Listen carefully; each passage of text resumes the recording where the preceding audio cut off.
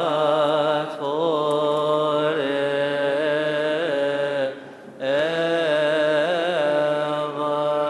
the name of the Father, and the Son, and the Holy Spirit, one God, Amen.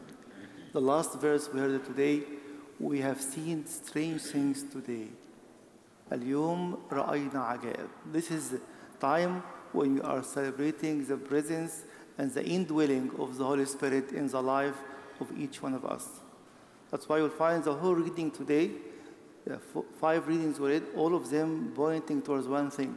Are you living the newness of life now? You are celebrating being a temple of the Holy Spirit or not? I will share with you a few verses from each reading. If you can open with me, please. The Pauline Epistle. St. Paul was telling us, yes, it's time to see your newness of life. Today we are celebrating the feast of the Father's Day, and again, our great Father, from whom all fatherhood comes down to us, is our Heavenly Father. So he's trying to tell us at the very beginning, you have to see yourself different. Yes, today we have seen strange things, but it made every one of us different. In the Pauline Epistle today, we read from 1 Corinthians chapter 2, and from verse 12, St. Paul was telling us, now we have received not the spirit of the world. You are different. You received something totally unrelated to the spirit of the world, but the Spirit of who is from God, that we might know the things that has been freely given us by God. Then he is asking us a question. Do you know what has been given to you by God through the Spirit of God? Or are you still living in this world, thinking the same way and thinking like the world in an earthly manner? Then he continued in verse 15. But he who is spiritual, who received the Spirit of God, who is working according to the word of God, but he who is spiritual judges all things, yet he himself is rightly judged by no one. For who has known the mind of the Lord, that he may instruct him, but we have the mind of Christ. So first of all, he's telling us, your Heavenly Father sent his Son, and his Son completed the whole acts of salvation, risen to the heaven. Then he sends the Paraclete. Why? To give you the Spirit that is not of the world. Last week we celebrated the descent of the Holy Spirit on the church, and as we shared, that Saint John Chrysostom calls your own day of baptism, your own personal Pentecost, to celebrate from now on I'm different from this world. From now on I receive the power of being regenerated as the Son of the Most High. So we are different, we are not having the spirit of the world. Then the Catholic Church is telling us, you are different from the world, but you are not different from one another. In which sense? Let us read the first verse already today. Simon Peter, a bondservant and apostle of Jesus Christ, to those who have obtained like precious faith with us, by the righteousness of our God and Savior Jesus Christ. In your day of baptism, you received the same sonhood of God as Paul and Peter. So he's encouraging us to those, and he's pointing towards everyone in person, to those who have obtained like precious faith with us by the righteousness of our God and Savior Jesus Christ. So we are different from the world, but all of us will receive the same gift. You received the Holy Spirit in day one. In few minutes, you receive the life of Christ, the body, real body and blood of Christ. But then he's telling me and you again, there is a difference between you, but there is no difference in the gift.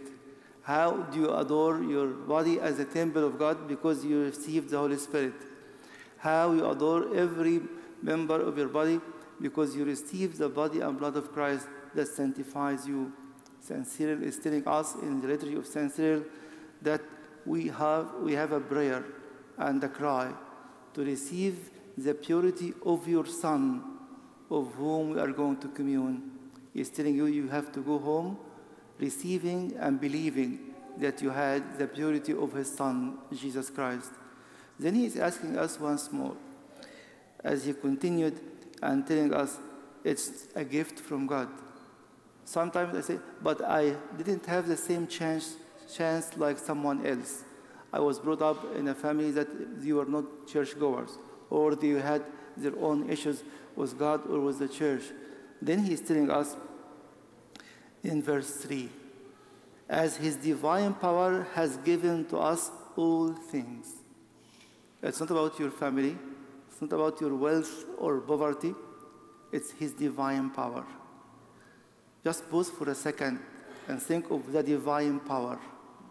And the divine power is giving you, without any exception, all things that pertain to life and godliness. He's telling you, you have nothing, or you have no excuse to say, I don't have it.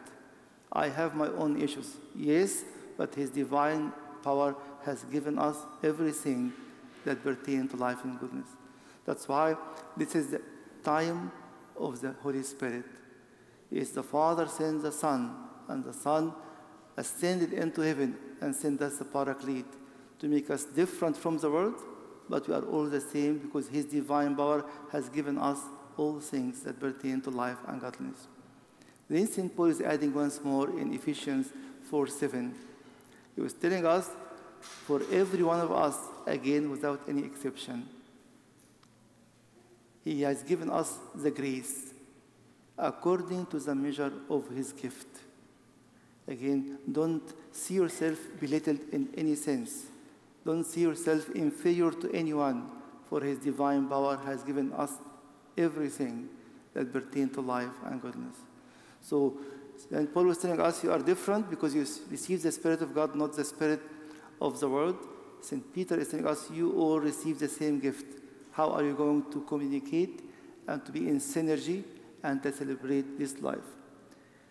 Then, always, the book of Acts is telling us, showing us an example. Would you like to keep this spirit? Would you like to keep this spirit always not quenched and not grieved? Is one major condition. It's your humility.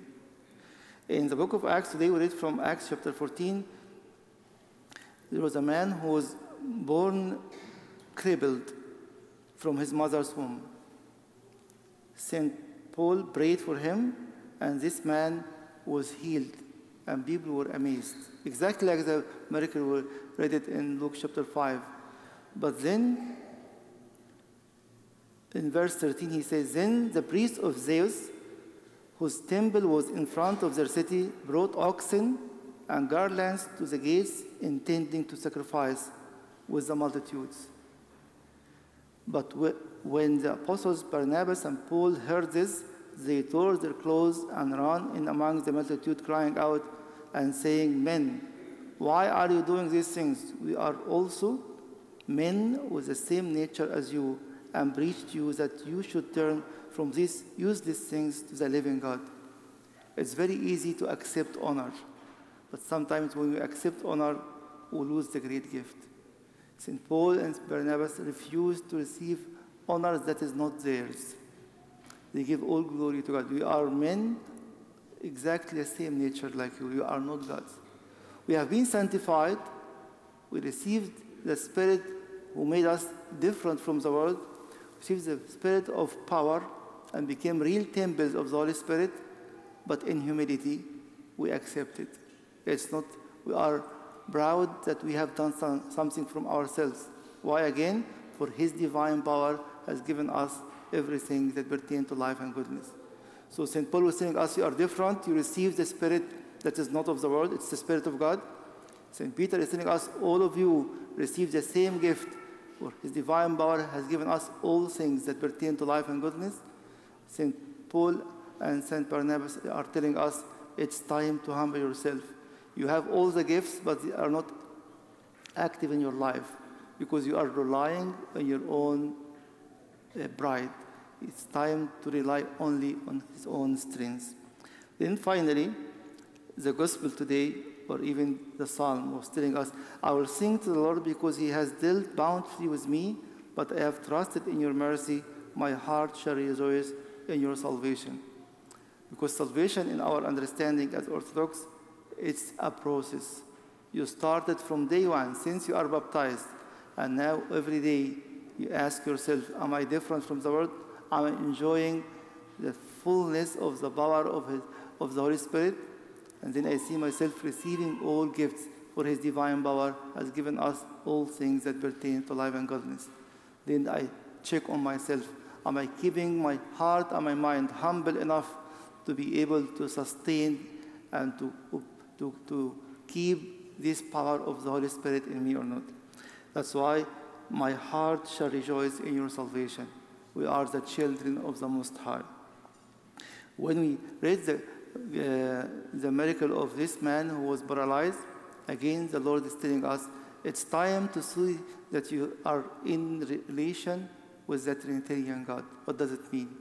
The Father sent his Son, and then the Son completed the acts of salvation, ascended into heaven, and sent the Holy Spirit, through whom you are able to say, Abba, Father. That's why every single teaching in the church is telling us every gift is from the Father, by the Son, through the Holy Spirit. This is the words of Saint Athanasius and repeated many times by Saint Cyril of Alexandria. Every single gift is from the Father, by the Son, and through the Holy Spirit.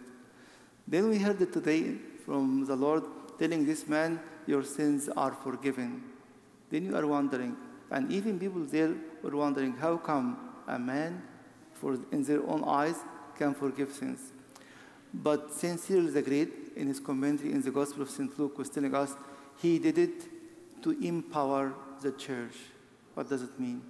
When you repent and you go to your Father of confession and you confess your sins, you hear the same thing, God absolve you, your sins are forgiven. Christ did it to hand it over to the church.